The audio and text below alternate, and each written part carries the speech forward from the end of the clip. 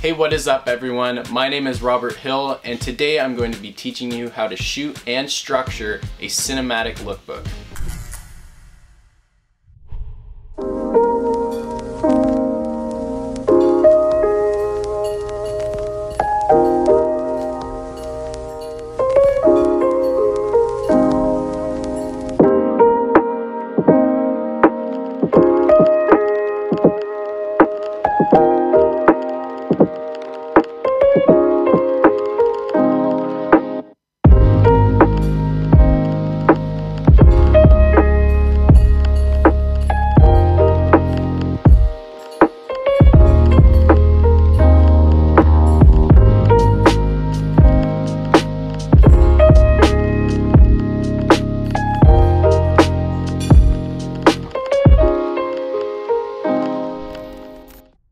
So I hope you guys enjoyed that little video, just kind of a rough example of what you should do for a cinematic lookbook.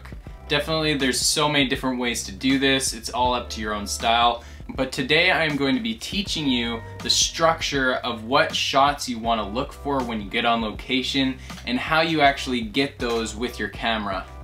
So I like to break down a lookbook into 4 different categories. But first you need the structure, which is your intro sequence that leads into the actual clothing itself. So what I used was just Richie walking around and different location shots, something that was a little artsy, and I tried to get those shots the best I could, and most of them were wide shots just so you can let the viewer know what location or like the vibe it is. Next is the A-roll, or the shots of the clothing itself, and you want to break it into 5 different things. So one, you want to start with wide shots, full body shots with shoes to head, all of that together. And so you get those shots, you can get one wide, a little bit closer up, just to give them the setting or the feel of what the actual outfit is going to look like. And then you break it down into the other 4 categories, which is head, middle, pants, and feet.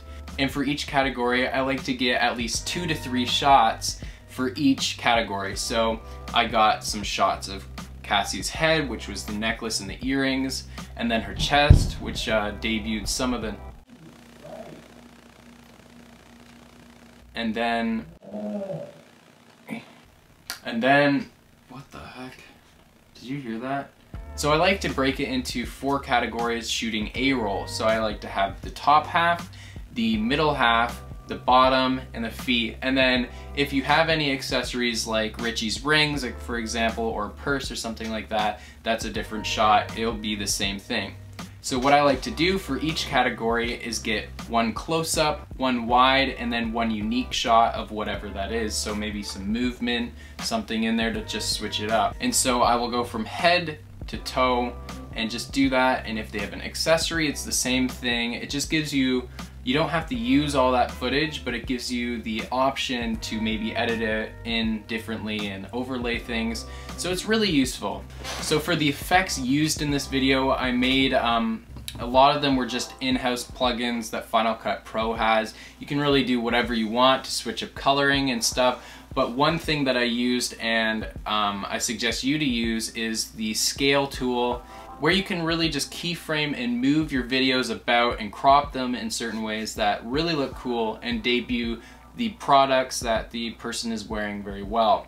Also for each category, you want to make sure to put the text of what the actual clothing item is. I didn't do it for this one just because this is a tutorial on the filming side, but make sure you guys do that while you're there. Yeah, so that's gonna be it for the explanation. Back to Cassie and Richie for some tips on what the models should actually do for the lookbook. I hope you enjoyed that video. What? You need to be confident. Okay, so this is Cassie. This is Richie. This is Robert Hill. Yes, that's us. Do you guys have any advice for people who are wanting to like model? Loosen up. Also good advice. I'd say tell your photographer or your cameraman to shoot from a lower angle. Sometimes it makes you look taller and appear that your legs are a little bit longer. So that's definitely a good tip. Keep your posture straight unless you want that more of like an edgy, slouchy vibe. So I guess it really depends on what you're going for.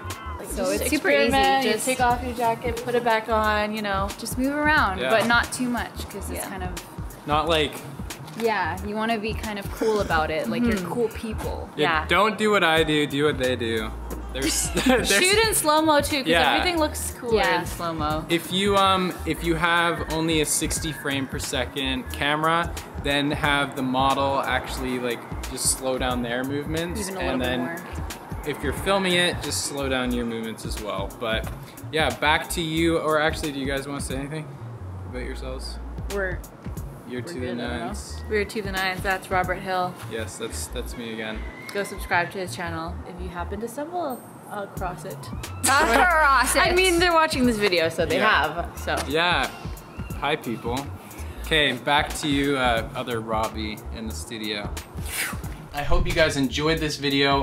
If you guys like this video, make sure you like, comment, and subscribe. Let me know in the comments if you liked this type of video or if you want more tutorial stuff on effects, because I can actually do some more in-depth stuff on the effects I actually did in this video. Just let me know in the comments below. Make sure to subscribe, and we will see you in the next one. Peace.